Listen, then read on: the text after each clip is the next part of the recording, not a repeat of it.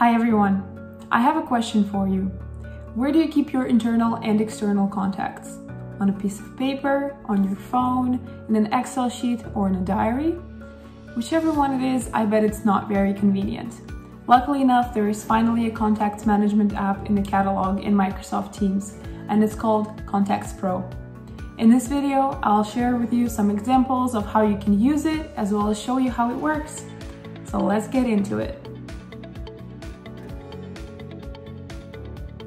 Here are some examples of using Contacts Pro.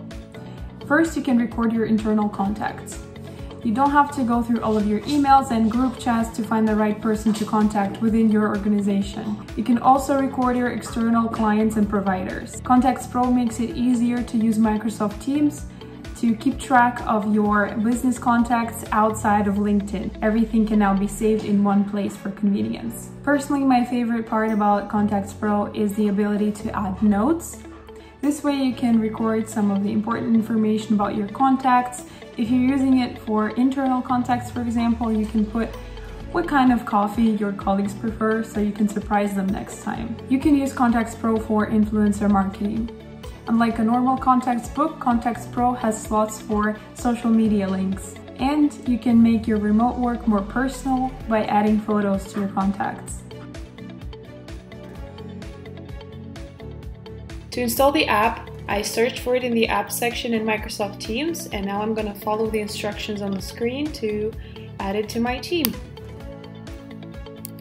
I'm going to go with Sales General and set up a tab. Here I'm given the option to choose the display mode, whether I want to display my contacts as a card or as a list.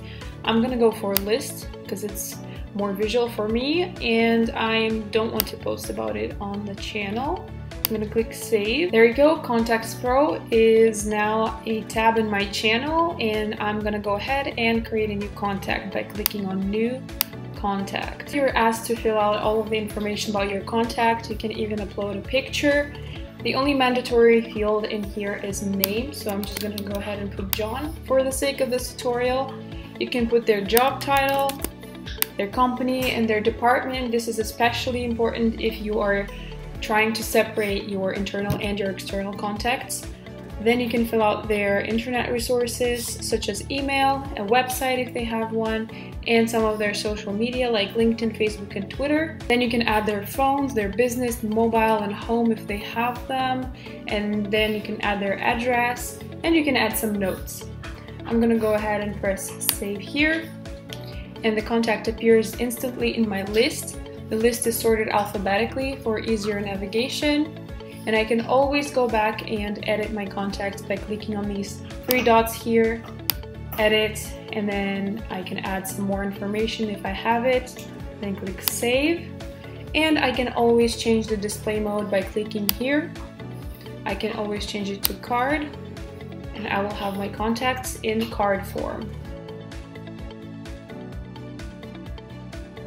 So, if you're looking for a simple, reliable, and affordable tool for Microsoft Teams to make your everyday contacts management a little bit easier, then Contacts Pro is a perfect solution for you. Thanks for watching, and stay tuned for more videos.